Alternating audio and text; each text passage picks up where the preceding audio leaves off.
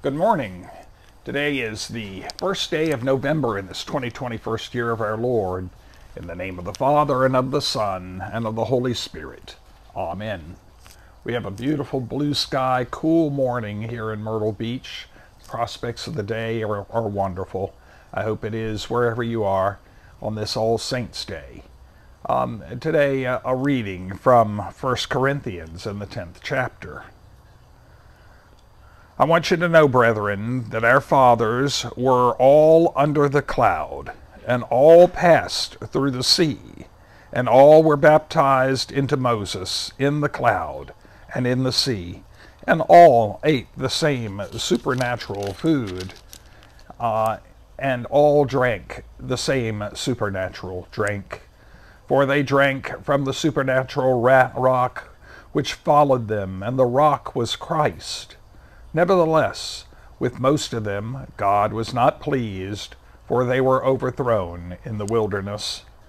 Now these things are warnings for us, not to desire evil as they did. Do not be idolaters, as some of them were. As it is written, the people sat down to eat and drink and rose up to dance. We must not indulge in immorality, as some of them did, and the 23,000 fell in a single day. We must not put the Lord to the test, as some of them did, and were destroyed by serpents, nor grumble, as some of them did, and were destroyed by the destroyer. Now these things happened to them as a warning, but they were written down for our instruction, upon whom the end of the ages has come. Therefore let anyone who thinks that he stands take heed lest he fall. No temptation has overcome you that is not common to man. God is faithful, and he will not let you be tempted beyond your strength, but with the temptation will also provide the way of escape, that you may be able to endure it. The word of the Lord. Today a reading from Martin J. Heineken, and it is from a theological autobiography, From Childlike Faith to Childlike Faith, written in Dialogues in the summer of 1994. What shall I say then, now that the possibility of my being called from faith to sight is an imminent as it always was, while the probability of it has increased significantly? I have not given up on the church. What a blasphemous thing to say, really, since the continuance of the church does not depend on whether anyone gives up on it or not. As the confessions say, una sancta ecclesia perpetuo mansura sit. There will be, and must continue to be, one holy church. That is the hidden church that is known to God alone, against which the gates of hell shall not prevail.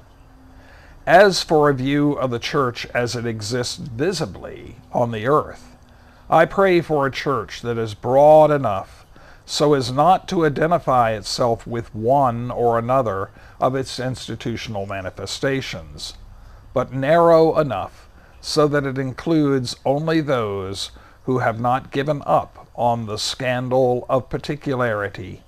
A church broad enough so as to include all who shoulder the cross of Christ, but not so broad as to include everyone who has a bellyache as also bearing the cross.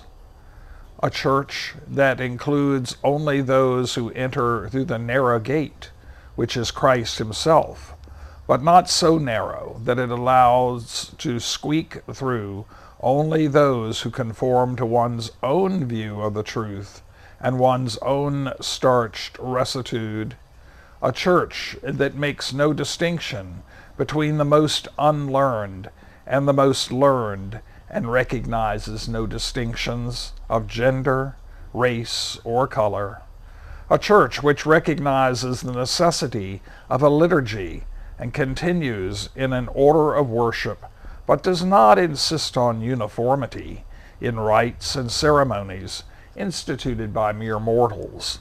A church which recognizes the superabundance of God's grace, but neither does it minimize his wrath.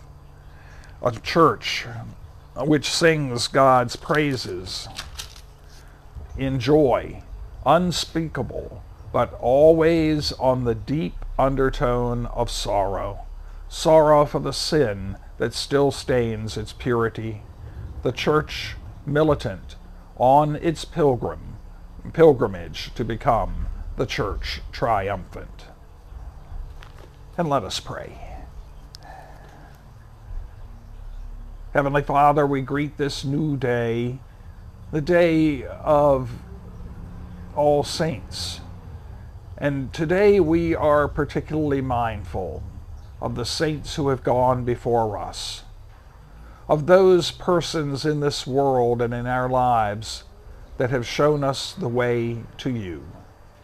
We thank you for the commitment of those like Martin Luther and Melanchthon and so many others who marked the trail of revolution, you might say, to turn people's hearts back to you in your true self and in your reality of love for the sake of humanity.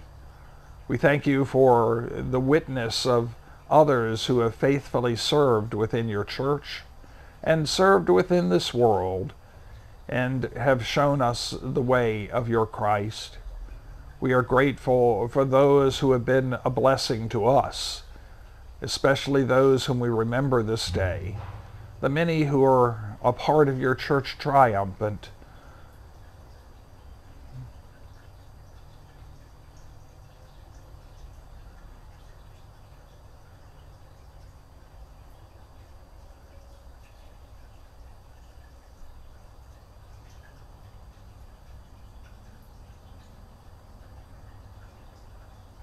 As you have so promised to us in the waters of baptism, in our own affirmation of faith, in the commitment to Christ our Lord, keep us as well with those who have gone before us.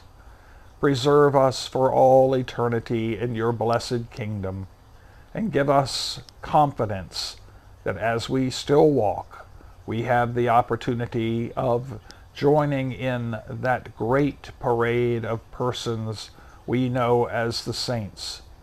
Help us to have saintly qualities, not perfection in our walk of life, but the reality that we are sinners who have been saved, and in thanksgiving for that salvation, we reflect your love to this world. Care for each of us, O Lord. Bless those that seek healing in their lives. We pray continually for those that struggle with health issues, with Becky and Sarah as they mark milestones in their own cancer treatment. Our grandson Sam as he continues to explore his health concerns. For persons that are known unto us that we remember before you now.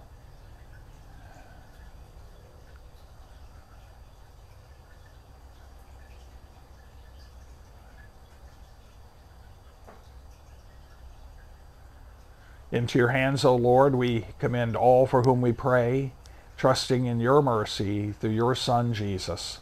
Jesus, who taught us to pray together. Our Father, who art in heaven, hallowed be thy name. Thy kingdom come, thy will be done on earth as it is in heaven.